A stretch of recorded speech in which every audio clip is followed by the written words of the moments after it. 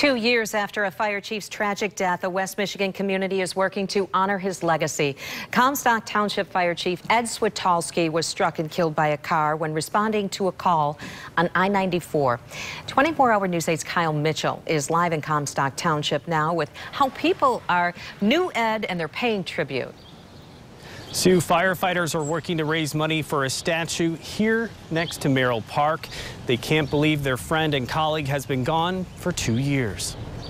There was a slide-off accident on I-94. Time has passed. And they were clearing, and that's when he was struck. But the wounds of losing Fire Chief Ed Switalski will never fade away.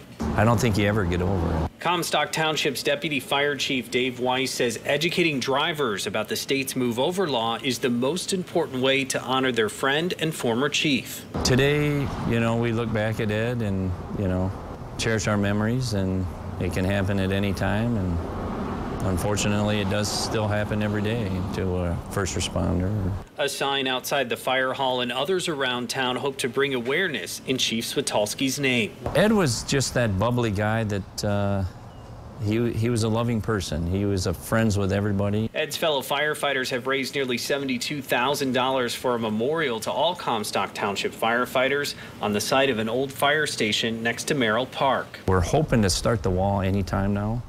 And that's going to be a mosaic tile that the local artist has designed.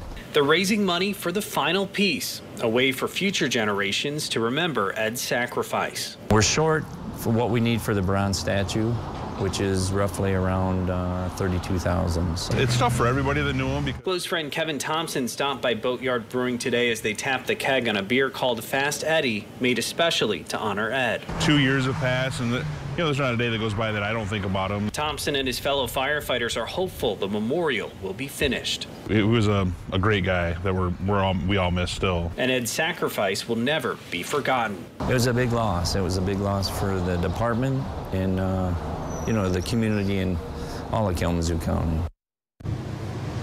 If you'd like to donate to the memorial, we've posted a link on woodtv.com. Live in Comstock Township, Kyle Mitchell, 24-hour News 8.